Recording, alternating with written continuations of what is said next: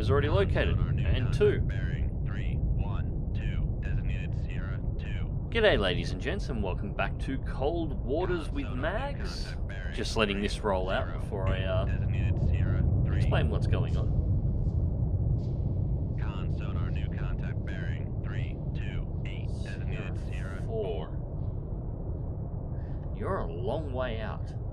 Anyways, g'day ladies and gents, and welcome back to Cold Waters with Mags, and welcome back to the 1968 campaign, where we are continuing on from the last episode, which I did actually a couple of weeks back. Apologies for the break here.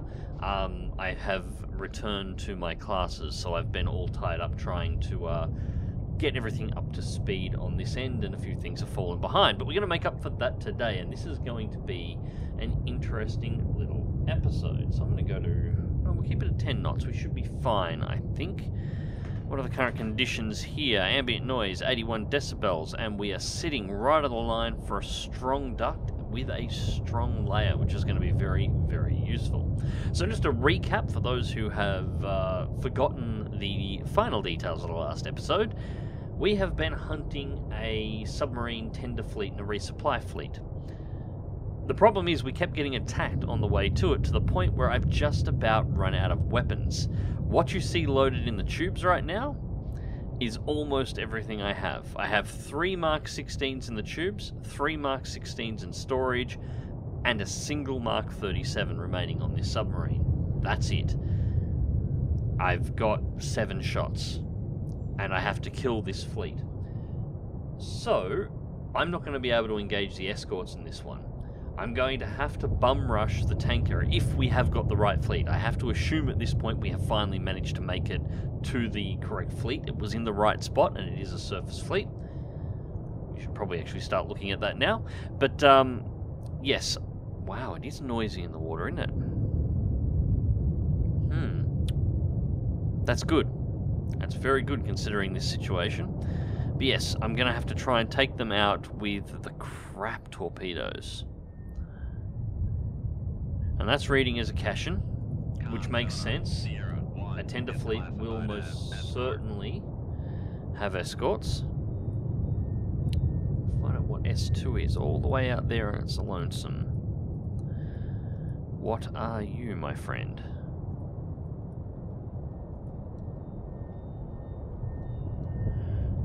Not quite.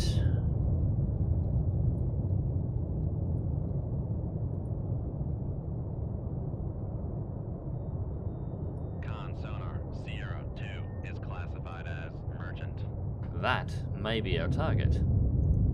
Alright, so let's go back and see what S3 is, and there's the pinging started. We don't want the pinging. The pinging is bad at this point. Although, I don't think they're going to be able to hear crap at this point. This much noise in the water. I think we're okay. Serious?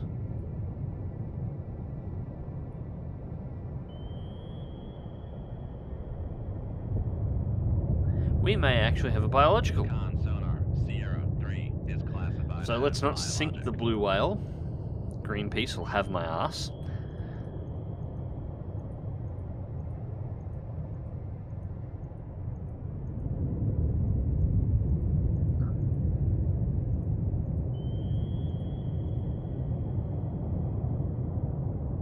That can't be right.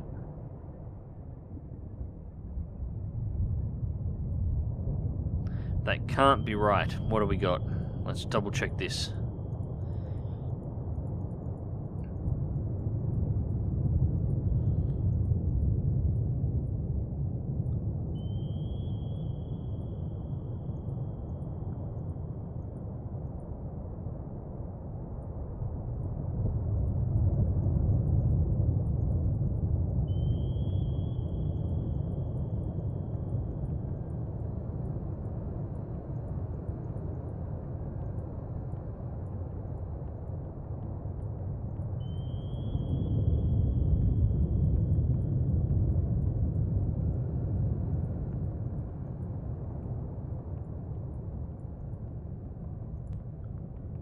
The only thing that even close to corresponds to that signature is blue whale. So we have a pair of blue whales in the middle of the battlefield.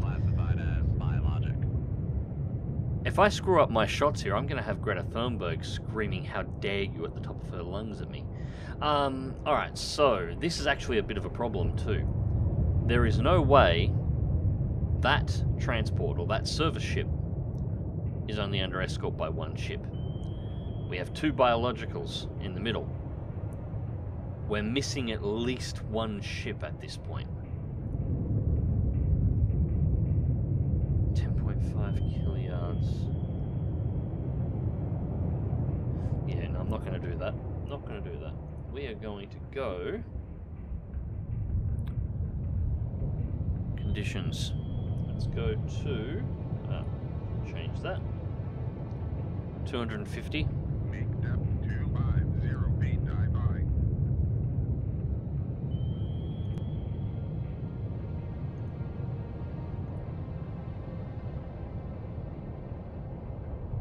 Con sonar lost contact. Sierra 4, come right to 309. Turn us on the target.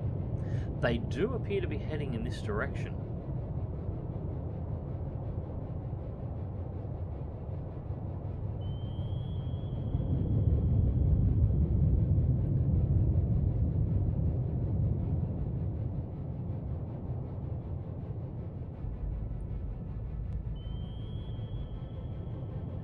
Change plans. Set det. Con helm, steady course. 1,000 feet. 1000 feet, dive by. We're going to go all the way to the bottom. Well, we're not going to go to the bottom. It's well over 1,000 feet here, but we're going to go down deep. I'm going to go down deep. I'm going to use a little bit of time acceleration and probably a little bit of editing in the editing software post, so you don't have to wait around through it all. And I'm just going to sit and see whether or not these two will actually pass overhead. Pop up, hopefully, behind the Keshin. Stick my torps straight into our friend over here, Sierra 2, and then get the hell out of here. I'm not even going to bother engaging the Keshin. I might fire whatever torpedoes I have remaining in his general direction, and then I'm going to go, because if they don't change course, and this is the big thing, if I can get down deep enough that they won't detect me, and I might even go to silent running. Ring shift for ultra quiet. In this kind of noise, 81 decibels, this kind of mess in the water, strong duct, strong layout, that deep, it's possible the Keshin won't actually detect me when it passes over the top of me. Maybe. The AI can be funky on this difficulty level, but there is at least a possibility that it might not realise that I'm here. And if that's the case, and I can get close to S2 without it detecting me, I might be able to pop up and nail it before it realises I'm there, before it starts manoeuvring, when I have the highest chance of hitting it with my torps. Alright, so we've done a small time jump here. We have confirmed, we do in fact have a blue whale.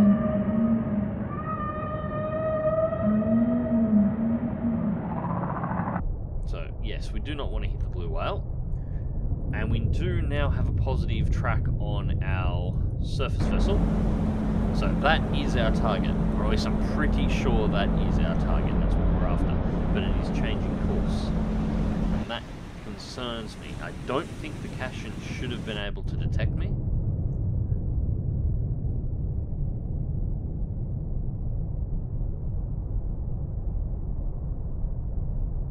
And it doesn't appear to be turning away from me. It's not attempting to run at this point. So that's not a concern. What's this thing's top speed? Top speed, 13.5 knots. So it can't get away from me at the very least. I've just got to let it get as close as it possibly can. It's currently at 11.3 kiliyards. The Keshin here is a little bit closer. It's floating at around 6.2. It's well within kill range if I had, you know, extra Mark 37s to spare, but unfortunately at the moment I just cannot afford to spare them for this damn Keshin.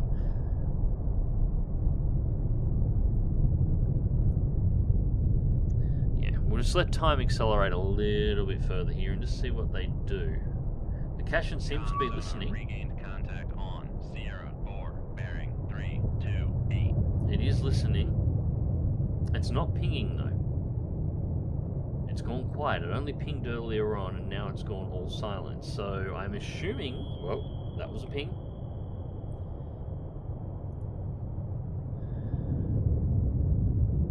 And it's close enough now it could potentially detect me. So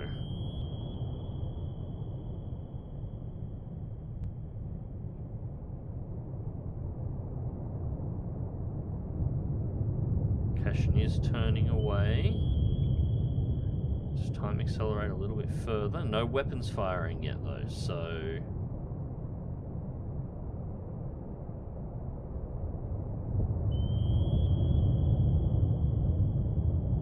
Sierra 2 is still beelining directly towards us.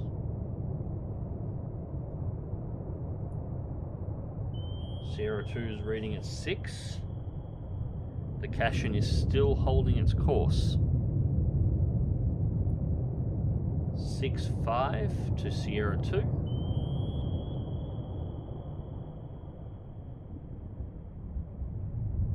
The Cashin is turning in our direction and S2 is turning away. Alright, we've been made.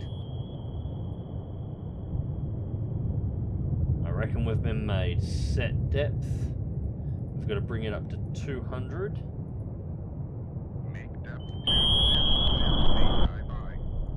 Because we can't fire these at below 250 meters. Yep, she's turning away. We've been made. Alright. 28 knots. 28 knots. Maneuvering eye. We'll have torpedoes to dodge here in a second. I'm going to have to hit the handbrake.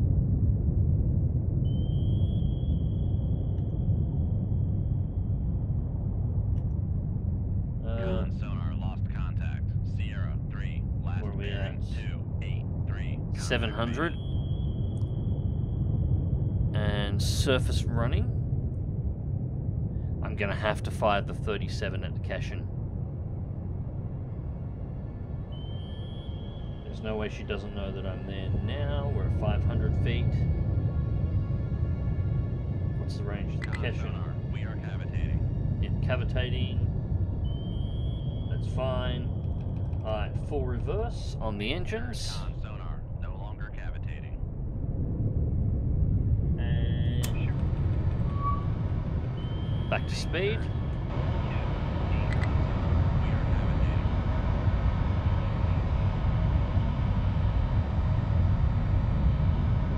That wire is going to break, but that's fine. I'm not too concerned about that. Con sonar, come right to 93 L-I.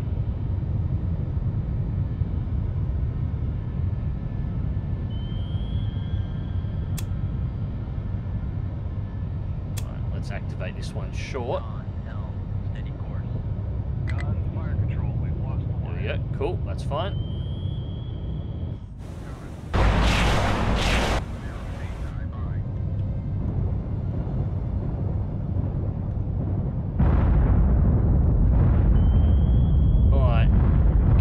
Bloody accurate with those shots. Damage control. Hull is at 89. Passing 300 feet. You're right, I'm going to have to go deeper. Yeah, maybe coming to the surface so short wasn't such a great idea. Because we're still Passing 400 feet. still 5 kiloyards away. And I want to get closer to confirm the shot. Passing 600 feet.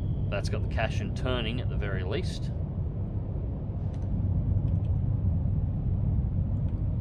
Passing 700 feet. Damage control.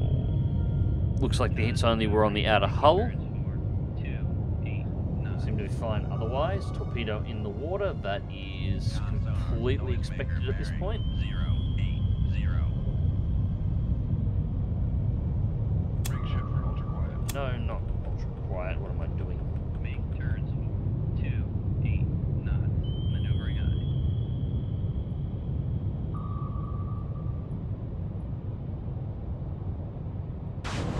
Countermeasure away.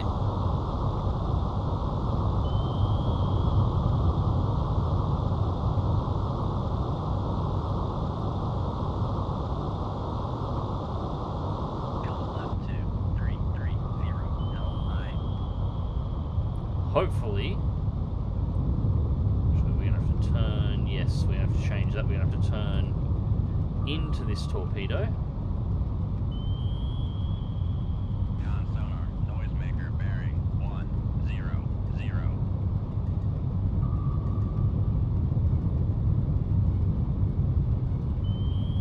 Get underneath it. Unfortunately, it's going to cost us time on getting to our ship.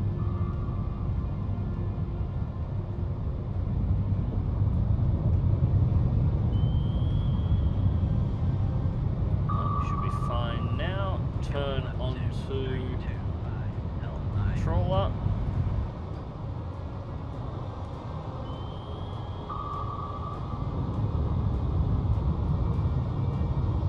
It's going to S pattern, that's fine. Alright, the Cashin has cleared our torpedo. It missed as expected. And it's in our baffles at the moment, which is not good.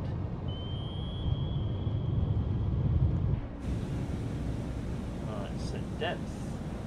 No, we're still at 200. No, we're not. They're manually adjusted. Alright. Back to 200 feet.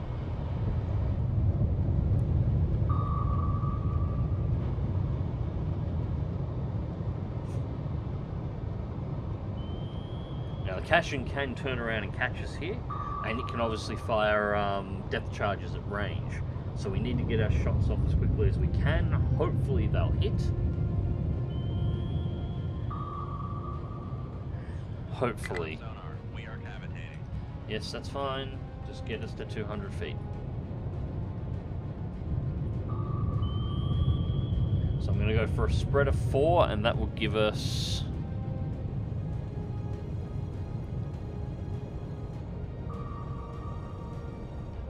It'll only give us 2 shots remaining. It's entirely possible I miss all these. These torpedoes are terrible.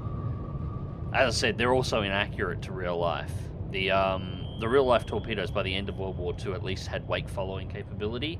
This is 1968. These had advanced wake-following at this point, or a more reliable version of the same technology on it. But the ones that we get in cold waters are completely dumbfire. They have no guidance of any kind. They will not follow. Nothing. There's nothing they can do. These are essentially mid-World War II torpedoes in 1968, which is no, that's not how it worked. Right, so 200 feet range, 3.8 kiloyards. Right, we're gonna bang on the brakes. Make turns. Con sonar, no longer cavitating.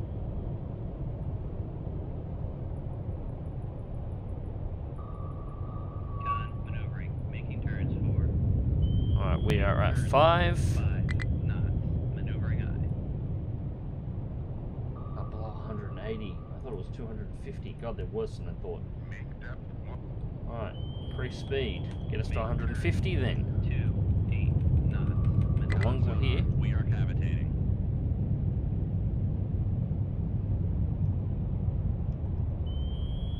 Make turn. Con sonar, no longer cavitating. Alright, hold. What's the speed settings? Make Hold at turn. 10. 10 knots, maneuvering eye. Tube 1 away. 2 away. 3 away.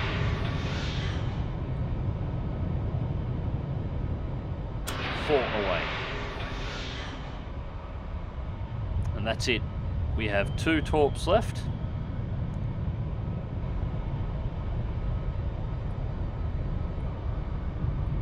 Set depth 500. Back to flank. Con sonar, we are cavitating. Before the Cashin catches up to us, and it's got to be close. Hope the blue whales don't get in the way. Hope Sierra 2 doesn't turn. Contact, Sierra 3, last bearing 255. Contact faded. The only thing these things have going for them is they are reasonably fast.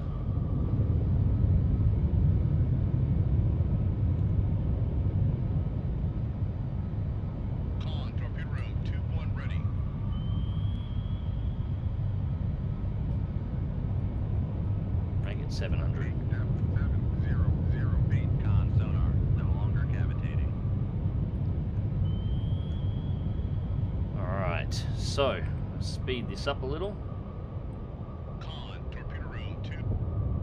Con, maneuvering, making turn. Please tell me that circle's going to be accurate.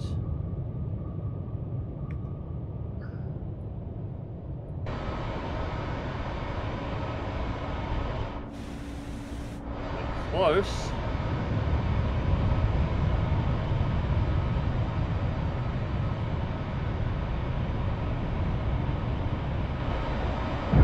One. Sierra 2, last bearing 3. Alright, we did get her. Bringing up. That's alright. 4 torpedoes fired, 1 hits, and it did kill the target.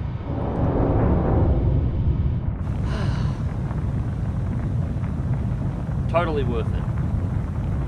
That's all we needed to do.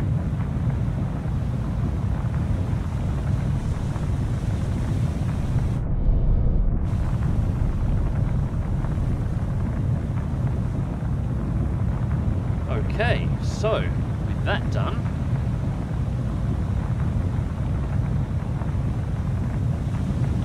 let's ultra quiet and let's go to periscope depth. 50 feet, dive by. And let's do an immediate 180. We only have 2 torpedoes left. I need to know where the hell this Cashin has gotten itself to. Con sonar regained contact on Sierra 3, bearing 237. I'm more interested in Sierra 1. Did she turn and follow us? Is she chasing us down? What is she doing at the moment? And is Sierra 1's torpedo about to sink Sierra 3? Did the Russians just kill a blue whale? Con sonar lost contact. Sierra 3, last bearing 237. Contact is in the baffles.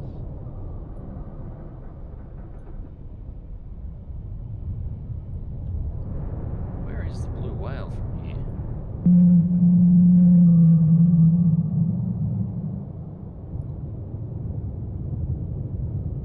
Oh shit, it's only right there. That would be there.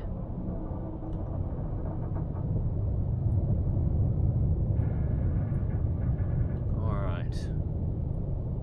Still no feed from Sierra 1.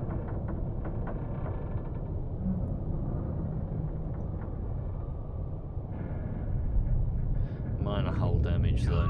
I really want to get out of here. Dive at 450 feet, dive Damage by. control's still reading fine. Those pings are coming from Con helm. our torpedo, tracking all the way out here. Make depth 4 feet, dive by. Right.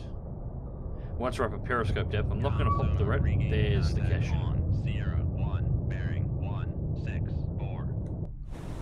There is the Cashin. I knew she was up here. What is she up to though?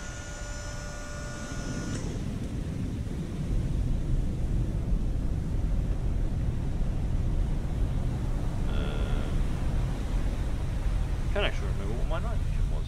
Perfect. No, it doesn't matter. Does not matter. What I do need is the map.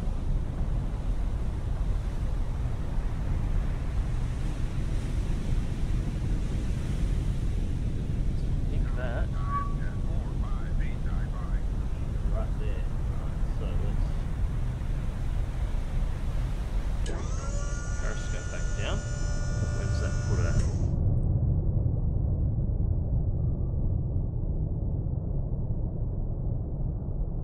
She's just sitting there. Oh no, she's moving. She's doing 7 knots.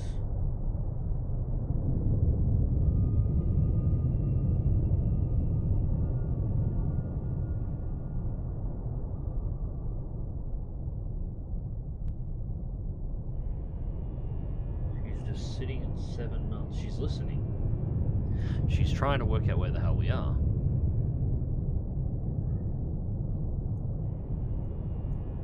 I've only got 2 surface runners to fight her with. I'm half tempted to just spam these 2 out, turn and run, and hopefully have them turn her away from me so she doesn't hear me exit.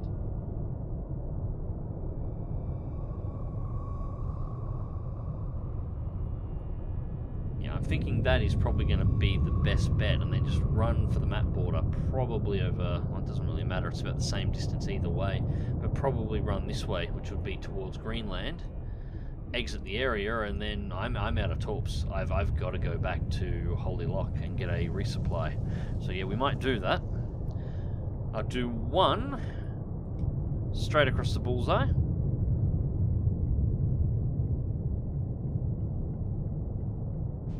Actually, no. I'm gonna aim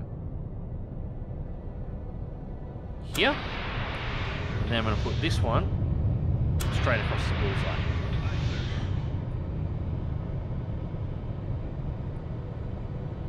They'll either hit or they won't. In either case,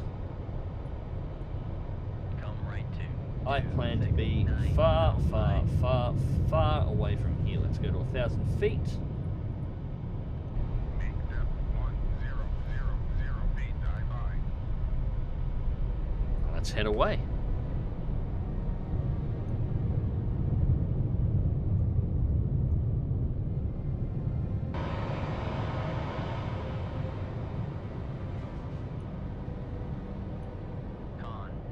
Still sitting at 7.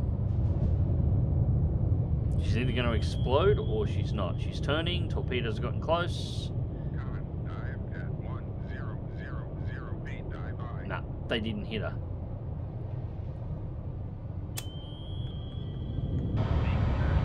They didn't hit her. Which was expected, so that's not really a major issue. Let's go a little deeper. Let's take it. Actually, no, let's not. We've got hull damage. So let's just stick it 1,000 feet and leave it at that.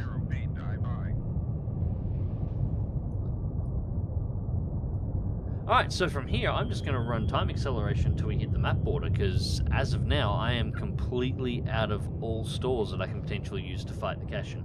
That was just a ballpark shot at best to see whether or not I can actually get him, and I wasn't too concerned whether or not I'd hit or not. More than anything, just to distract him and have him pinging and looking around this area for an attack while I'm GTFO. So really, that's about it. Unless he manages to catch me, which is technically possible, but I'm not actually expecting that he will. He is faster, but I am 1,000 feet down. By the time he hits the surface area where I'm at with depth charges, I'm going to be well out of the area by the time they've sunk down for them to actually hit, and I don't think at 1,000 feet the Cashins can actually anticipate the speed to be able to put them in front of me, and even if they do, I should know that they're coming and be able to maneuver away from them, so it shouldn't be an issue regardless. And he can chase me all the way to the map border if it wants. Once I hit the red box over here, I can leave regardless. So I'm going to let this one run, and we'll see you guys at the, unless something interesting happens, at the mission results. Alright, so we managed to exit the zone faster than expected. We sunk the target, the Cashin escaped, and it was only 1 escort. There were no additional ships that I missed, which I'm honestly really surprised about. I would have expected another escort more than anything else. No systems damage, minor outer hull damage, and obviously weapons remaining absolutely nothing at this point. We are dead. Good to hear you intercepted and destroyed the enemy replenishment resources. Keep up the good work. Further orders to be transmitted on this downlink. Stand by for orders. If those orders are not, go and get some more torpedoes, you idiot. I don't care. Alright, so we have world news, quiet seas. NATO warships and submarines have taken up several new strategic locations, including some around the Greenland Sea, in response to significant reduced Soviet naval activity. Sources close to the Pentagon say the war is taking a heavy toll on enemy naval operations. Well, it bloody should be at this point. I've sunk more Novembers than they ever actually build. And their supply lines continue to be heavily strained. Recent NATO gains at sea have decreased the number of warships needed to maintain control in several regions. Many vessels from these regions have rapidly been reassigned to escort duties to better protect convoys carrying much needed arms and armor men from the United States to the United Kingdom. Cool. Alright. How are we doing? Return immediately to Holy Loch, Scotland for repairs and to replenish stores. Good. They got the idea. They got the memo. So, continue on course. So, that is pretty much it, ladies and gentlemen. I'm going to go down here to this nice little green box. It's going to load me up with torpedoes, and then hopefully make my way over there to sink what's left of the Soviet Navy. It looks like they're pretty much under control everywhere on the map except Germany. Anyways, guys, until next time, remember to click that like button if you did. Actually, we'll have a quick look at where we are up to on the campaign before I do that. Commander Mags, USS Plunger, SSN 595, 31 days at war. For how long this campaign's been running, I know that's kind of funny, but we've only been at war apparently for 31 days. Mission accomplished, 13. No SEAL insertions or land strikes. They only happen in the later campaigns, unfortunately. Capital ships sunk 2, other warships sunk 16, 23, 12, 53. Total tonnage 267,420 tons. And the Admiral is happy, and I've got a pocket full of medals. Very nice. Anyways, ladies and gents, until next time, remember to click that like button if you did, share and subscribe if you would like to see more, and as always, take care.